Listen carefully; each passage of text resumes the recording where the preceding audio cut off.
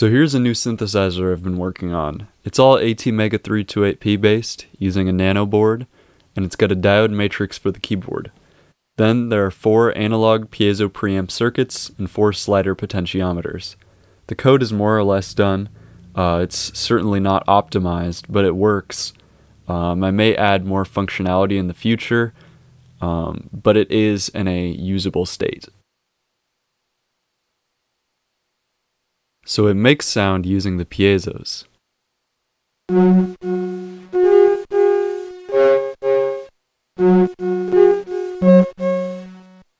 And then you can retune.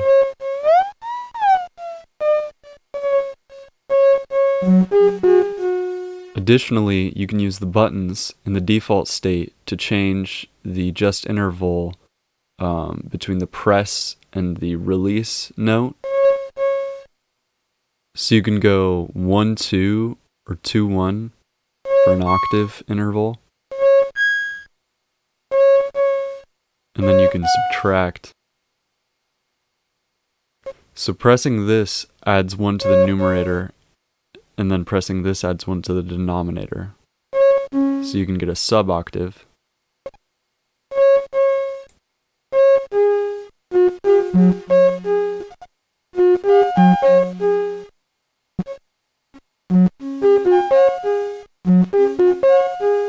So I've also added an aftertouch type thing, so when you do a long press like this, it'll fade out longer. It goes based off of your timing. So then you can also get the short release notes. And then there are other modes. Just one other mode right now where you can add a bitwise OR effect, which does like a ring mod type effect. And it goes like this one to this one in a looping fashion. So it's very light on CPU, and then this is bit shifting the amount that it's going into it. So I can make it more intense or go all the way back to none.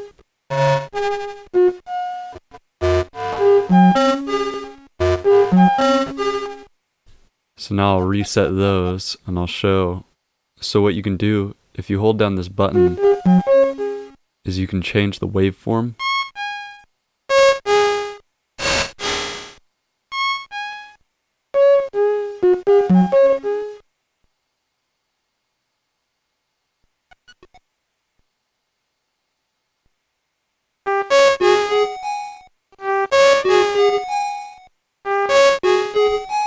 So then using the waveform switcher and the bit effects in conjunction, you can get a pretty nice variety of timbres.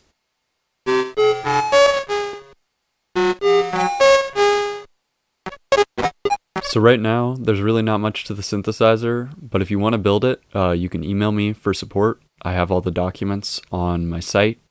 So good luck, and thank you for watching.